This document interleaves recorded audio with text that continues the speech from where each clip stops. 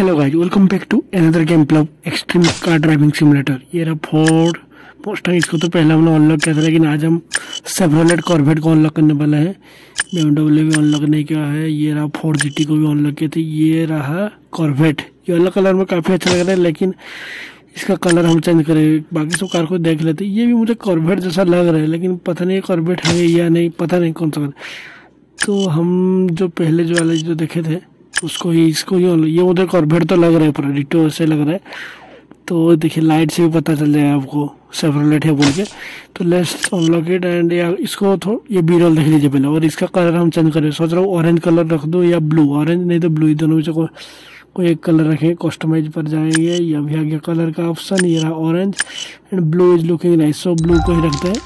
तो इतना ही बस, बाकी टायर फायर का बाद में करें। So guys let's drive this car. Traffic mode पे ये सब नहीं चाहिए भाई, ड्राइव इट। ये कहाँ ट्रैफिक मोड पे ही थोड़ा सा स्टाउन for coin collector. So guys enjoy the game play and don't forget to subscribe. Dynamics driving game, enjoy.